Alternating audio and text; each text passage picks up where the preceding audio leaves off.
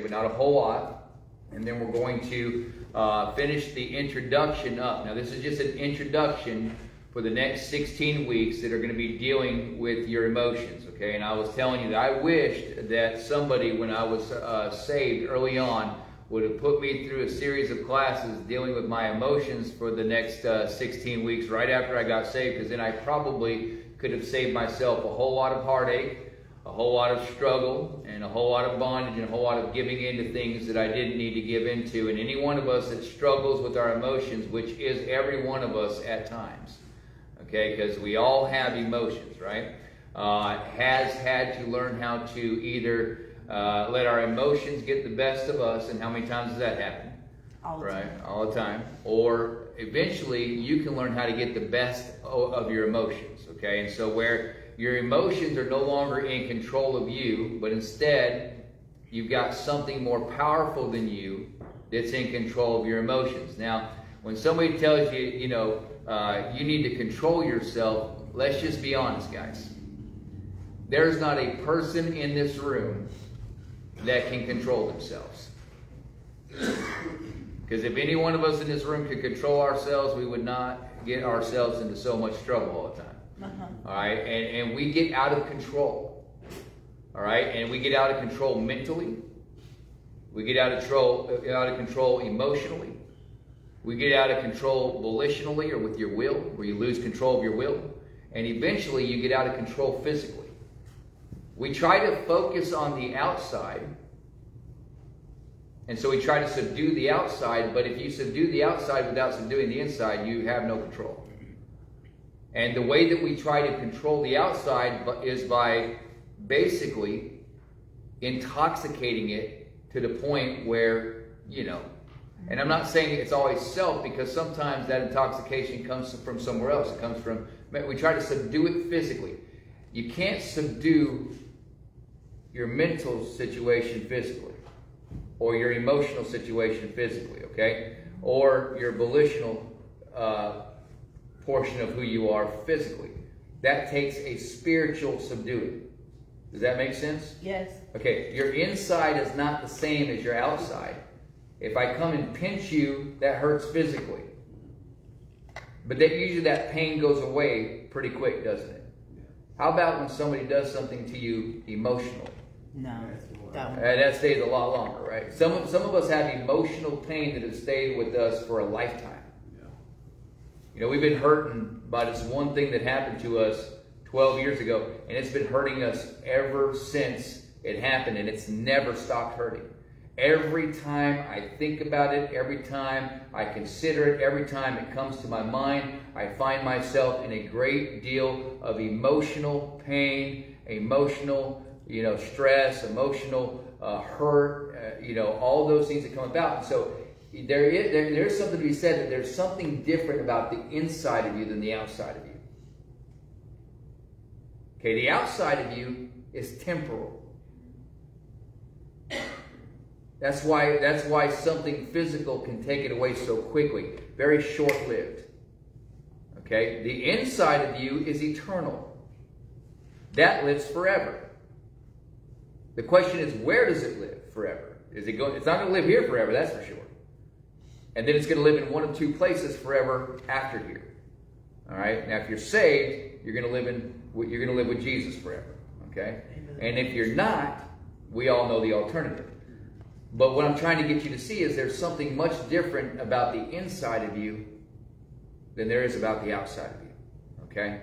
And so when it comes to engaging our emotions effectually, we have to understand the difference. We have to understand what we need to help bring us under control, because just like you're powerless over your addiction, right? And we'll go to a quote unquote, now we will go to Jesus, okay? Let me just say that right up there. We will go to Jesus. We will go to the God of the Bible. We will go to the Lord for our addiction. But do we go to Jesus for our emotions? You're powerless over your emotions. Right? Do you go to Jesus for your will? Do you go to Jesus for your mental health? You're powerless over your thought life. How many of us are powerless over our thought life? Okay? And then our thought lives end up controlling our emotional lives, which end up controlling our volitional lives or our will. and that ends up controlling our physical life. All right, and then we try to, again, what do we try to do? Try to treat it from the outside, treat it from the outside, treat it from the outside. But it doesn't work. It just kind of, prolongs my misery, or whatever you want to call it. I mean, yeah, it's not really not what you wanted, right? And so that being said, we have to learn how to effectually engage our emotions. That's one aspect of it. You're also going to have to learn how to, fix your mind, or get your mind right. You have to learn how to get your will right, but it all starts at the heart. Okay, everything starts with your heart, because that is the seat of all your affections, and that is the center of all your emotions. And if you don't get the heart right, you'll never get anything else right, because the Bible tells us that out of the heart, right, out of the heart comes all the issues of life. It says, keep your heart. Only thing the Bible ever says this about when it comes to any part of who you are. Keep your heart with all diligence. That means with every bit of dedication that you got, that there is in you, make sure that you keep your heart. And when it talks about keeping it, it's not talking about just holding on to it. It's talking about safeguarding it. It's talking about tending to it. It's talking about making sure that you take care of it. It's like if somebody told you, hey, will you watch my baby for a little while? Now, if you ask me to watch your baby for a little while, you don't want me to just set your baby in a room and shut the door of that room and lock that door and make sure that baby, that's not what you meant by keep my baby, keep my kids. You meant that you want me to feed them, you want me to take care of them, you want me to make sure that nothing bad happens to them, you want me to make sure that's the idea of what it's saying. Only this time, God says, keep your heart with all diligence, for out of it are all the issues of life. Every single issue that we got comes from the heart, and that's because of all those emotions that come out of our heart. Okay? And so out of the heart, the abundance of the mouth speaketh. Okay? Out of the heart proceedeth forth idolatry, drunkenness, fornication, adultery, all these different things that come out of the heart of man. And so God has a lot to say about our emotions, and all of it is linked to our emotions. So we're going to talk about engaging our emotions effectually, okay? All right, and so we talked about how we were a three-part being. The most important part is the soul, okay? Obviously, we want to make sure that we're born again in the Spirit. Once we have the Spirit, now I have something more powerful than me living inside of me, okay? You living inside of you is powerful, isn't it? All right, but is God more powerful than you? Yes. Absolutely, okay? So when I get saved, I no longer have the excuse to not have control, right? In the essence that God has given me His own person to come live inside of me. It's not like you just have, we don't really, it doesn't register. You understand that when I got born again in the Spirit, now I have Jesus Christ living inside of me. Okay, now that Jesus is living in me, He's still the same God that lives in me, right? That is also above me and is able to give me victory over whatever I need victory over. Okay, so there's no more excuses when it comes to being able to have the victory over my emotions, okay? I just have to make sure that I allow Him to show me the things that I need to do in order to do so, okay? So we said the explanation, very quick, if you have a notebook. Effectually engaging our emotions, beginning with the word effectual. It means to productively, successfully, victoriously, and I'll slow down, effectively, and efficiently. Okay, that's if I'm effectual with something, that means I'm getting the job done. Okay, that's just put it in layman's terms.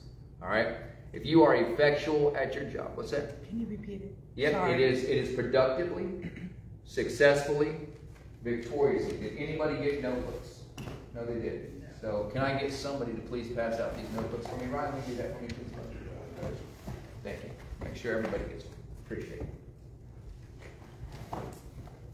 Thank you. All right, and so I want to make sure you get notebooks so you can get notebooks, okay? All right, and so the word engage, we talked about that yesterday. This is the explanation. What are we talking about when we're talking about effectually engaging our emotions? It gives the idea of entering into combat. So I'm going to combat my emotions, okay? I asked the question yesterday, and I want to ask it again today. How many of us can say, my emotions attack me on a regular basis? All the time. Okay. And you're either the victim or you're the victim. All right? Now, if you don't have God living inside of you, you're a victim. You don't have power over your emotions. You don't have power over your mind. You don't have power over any of that stuff. But once you have God living inside of you, you have a greater power in you. And then you have something that can control your emotions. Okay? And that's what I'm getting at. Okay? All right. So you're going to effectually or productively, successfully, victoriously, effectively, efficiently engage or combat your emotions. You're going to combat them. Now, you're not going to let them fight you. You're going to fight them. And your emotions, you can write it down, are all the feelings that that pertain to the natural man or woman. Okay? Your natural emotions. Because all of those emotions are contaminated. Every last one of them. And what they're contaminated by is what is called a 3-letter word, sin. They are a part of the sin nature that is inherent from Adam. And so there's not one single emotion that you are born with that is not contaminated by sin. That's why the Bible tells us that we need to be born what? Again. You need to have a new birth. When you have a new birth, now there's a new you inside of the old you, like we talked about yesterday. Now you're alive in the Spirit for the first time in your life. You were never alive in the Spirit prior to this. You were spiritually stillborn. You had your body and you had your soul, but you had no spirit. Okay? Then you got saved. Now I'm body, soul, and spirit. Now I have this brand new baby spirit me living inside of the 30, 20, 40, 50, 60-year-old old me who's been living this life for however long I've been alive, been calling the shots, been driving the car, been making all the choices, been deciding where we're going to go, what we're going to do, what we're not going to do, where we're not going to go. And I have to make sure that I do not continue to feed this guy that's been alive for 50 years, that's been ruining my life, whose name is Dave Wilson. And now I've got to feed the new me that's inside of me as much as possible, starving the old me as much as possible so that I can empower the new person that's in me as much as possible to control the old person. Because the old person was out of what? Control. If you were in control, how many of you all could look back and say, okay, yeah, you know what? I really was out of control, honestly. How many of us can raise our hand and say I was out of control? I tried to take back control. I tried to stop. I tried to, but I had no control. Okay? So you need to empower the new you to get as much control as possible in you as fast as possible. Through the Spirit. Through the Spirit of God. He grows up a lot faster than we do. Yeah. Okay? So, I mean, he grows super fast. But you got to feed him the right stuff. Okay? And you can't continuously feed both sides. Because when you continuously feed both sides, you're kind of shooting yourself in the foot and you're getting nowhere, okay? Because you're taking 6 steps forward and then what? Half a dozen back. All right, so make sure you feed the new side. That's why 9 months. That's why 6 months. That's why 1 year of getting away, and let's just feed it as much as we can. Let's drown you in as much Jesus as possible so that the new you can grow as fast as possible. Don't worry about everybody else, right? Because if you worry about everybody else, that will mess you up.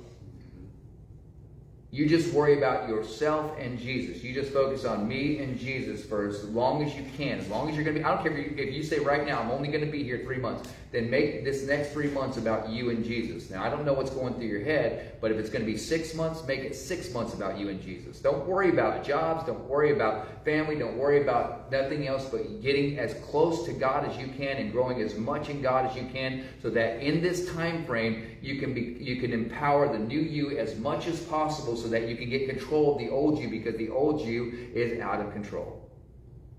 All right? And it starts with your heart. Because most of us lost complete control by following our hearts. Oh, yeah. Following our feelings. Following our emotions. Letting our emotions control us. And make decisions for us. That cost us family. That cost us freedoms. That cost us, All kinds of things. How much have you paid? How much has your heart cost you? Don't answer the question, but just things to think about, okay? All right. That is the explanation. You've got to learn how to combat your emotions. If you don't beat your emotions up, your emotions will beat you up. Okay? All right, the expectation was number 2. The expectation, God expects us to overcome our emotions because now God lives inside of us, so we don't have an excuse not to. Okay? God gave you new emotions to combat your old emotions. When you got saved, God gave you His Spirit. And His Spirit came with a set of new emotions that will combat every old emotion that you have. Say that again. God expects us to. God expects you to overcome your old emotions. Okay?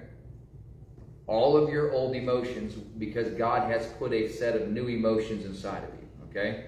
We know those emotions, right? We say them all the time here. Love, joy, peace, long-suffering, gentleness, goodness, faith, meekness, temperance. Okay? Grace. Huh? Grace.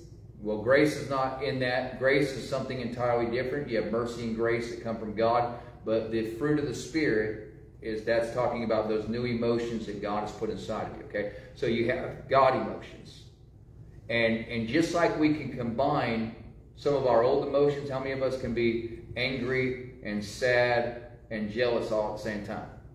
Okay? And that creates a whole kind of different flavor of emotion, right? Bitter, unforgiving, right? And hurt all at the same time. Well, you can combine those new emotions too, right? You can combine love and joy and goodness and use those through the power of the Holy Spirit inside of you by being filled with the Spirit, and that will combat your old emotions. And we'll talk about more of that later, but I'm saying that God has every right to expect you to overcome your emotions and not let your emotions overcome you, because God wants to show the world that this is what happens when I recreate somebody. I want to show you what I'm able to do, how I'm able to fix the inside of the individual. And God does not focus from the outside in. God focuses from the inside out. You want to fix the outside right now. Right? And God says, no, I want to fix the inside, and not right now. I want to take a little while to do it. I want to do this gradually so that it sticks. And we're gonna work on one of your emotions, which is your impatience. Right. Because that's a horrible emotion. Got to have it right now. Has to happen right now. Has to be today. Got to do this now. And how many of us have gotten in trouble from that emotion before? Got to have it right now. It leads us to 50,000 other emotions. Yeah, it does. It sure does. Because it didn't happen yesterday, right? And so God gives us these emotions, and God wants us to overcome our old emotions. Okay, but the expectation is there, and God has every right, because God saved you. God paid for you. God bought you. God moved inside of you. So God has every right to expect you to at least keep your end of the bargain, which is, let me show people what I can do with you. Yeah. Right? Yeah. So fair expectation. We can expect to never have much of a testimony until we learn how to effectually engage our emotions. Yeah. Because I don't care if you quit doing drugs, you can still be a mean person. Oh, yeah. Still be a horrible dad, horrible mom, unloving, unforgiving, unfair, accusational, mean, self-righteous, prideful, hurtful person. I mean, and you can still have Jesus living inside of you and still be that same exact person. Walk into church. Happens all the time. Right? Because they don't and they excuse it because they don't look at that, they don't look at that as sin. But me mistreating you or looking down on you or falsely accusing you or being rude to you or yelling at you or saying hurtful things to you is just as much, if death and life are the power of the tongue, I could have just murdered you. Right? It's just as much sin. And so we have to understand that, listen, you will never have much of a testimony if you can't learn how to effectually engage your emotions, okay? So you have to fight your emotions. We said it yesterday, before they fight you. You don't let your emotions swing the first punch, all right? Yeah. We don't wrestle against flesh and blood. Do not go hit somebody. Don't go hit anybody. That's not what I said, okay? But go ahead and hit your anxiety before your anxiety hits you. Yes, ma'am? What exactly do you mean when you're saying you're not going to have much of a testimony if you let your emotions because control you. I think I know what you're saying, but I'm not. Yeah. Well, what I'm saying is this: if you can't stop flying off the handle, if you can't stop yelling, if you can't stop accusing everybody, if you can't handle your frustration, if you can't handle your anxiety, I mean, because how are you going to? Okay, how are you going to go battle a giant if you're living in fear? Right. How are you going to, maintain your testimony if you tell somebody off every time somebody upsets you? So you live in Okay, how are you going to maintain a testimony if you get so depressed all the time that, I mean, I could go on and on and on and on, right? Your emotions should, if they're in control of you, you don't really have much of a testimony. And I'm just telling you. If your emotions are causing you to isolate yourself from everybody, okay? Because we're talking about a testimony for who? I'm not talking about a testimony. Who are we talking about a testimony for? God. God. Okay, so your life is supposed to be an evidence of what God can do through you, right? Yes, ma'am. Yeah, I was thinking, the way I got that from you was like, if you can't overcome your emotions, you have nothing to say that you overcame that God helped you with. That's how. Yeah, that's a big thing too, right? Now you could say, I haven't done, because we've all been around those people. We've been around somebody that hasn't done drugs in 5-6 years, but they are just absolutely a jerk or a mean. Well, Scott's done. I'm not saying him because I mean, no, I'm saying. But you've been around people that have had lots of clean time, but are still stagnant. Just mean or ugly or hurtful or doing other things. And so just because you're not doing drugs, again, that doesn't make you a good person, right? And we're not just talking about drugs, because sometimes, I mean, that's just such a small thing. Like I said, it's such a small aspect of being a good person, right? Just because I don't do something that's bad does not mean that I do anything that's good, right? And those emotions that God gave you to overcome your old emotions are the emotions that bring good in people's lives, okay? How many of y'all think that when you love people, that's good? Okay. All right. When you bring joy into the room, that's good. When you add peace to the place, that's good. All right. But when you add frustration, when you add anxiety, how many of y'all felt the anxiety off of other people? Are you having? I mean, am I the only one that can? When there's a whole bunch of, feelings are felt. They're contagious. I said it yesterday. Very contagious. You can expect the way, if you're feeling a certain way, other people start feeling that way. Do you know the entire army of Israel was afraid? The entire army.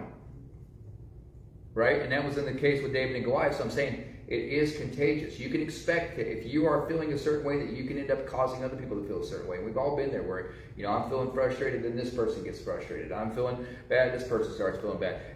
Everybody in the house is having a bad what? Pretty much Monday for the whole world. It's Monday. So what? This is the day that the Lord hath made. I'll rejoice and be glad in it. I don't know what God calls it, but I'm pretty sure he didn't call it Monday. Amen. Anyways, just the expectation. Okay. All right. Then we said that there needed to be, in order for that to happen, if we want to expect to be able to effectually engage our emotions, then there needs to be education. Right. You got to learn how to engage each one of these emotions. So we took 16 emotions that we feel like are the ones that people deal with the most, and we're going to teach you best we can from the Bible how to effectually engage those 16 emotions over the course of the next 16 weeks, or however long it takes with each emotion. Sammy's going to start off with fear, and so that's a big one. How many of us struggle with fear? All of us. Okay. And we're going to look at that one, and then we're going to look at 15 more after that. And I think it's going to be very helpful for you. But look again, when it comes to education, look again at Proverbs chapter 2. Just by recap.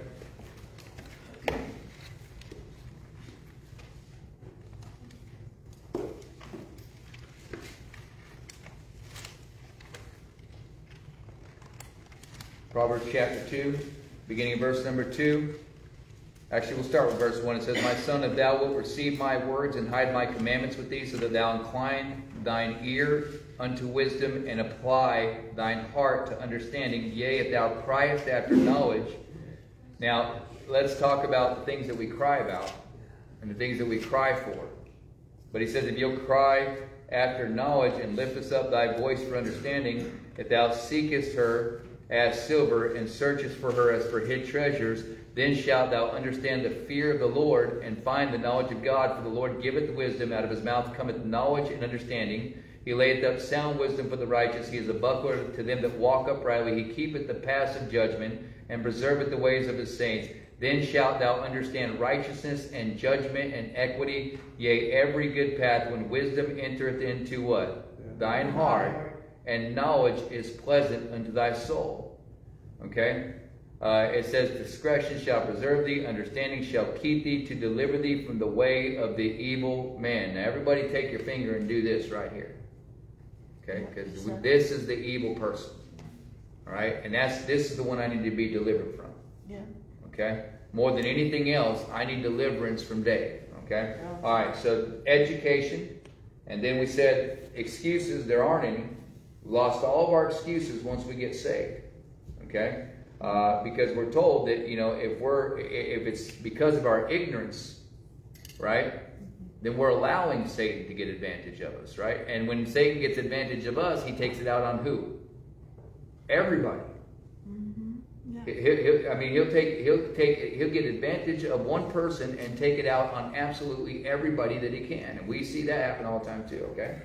All right, now today I told you we'll look at some examples, okay? So I want to look at some examples. I think we've been going a little longer than 20 minutes, so let's go ahead and take a break right here on that recap, and we'll look at our first example in Psalms 25. Psalms 25, okay? And remember, we're talking about emotions, okay, which is all the feelings, okay? All the feelings that are natural to the old man or the old woman, okay?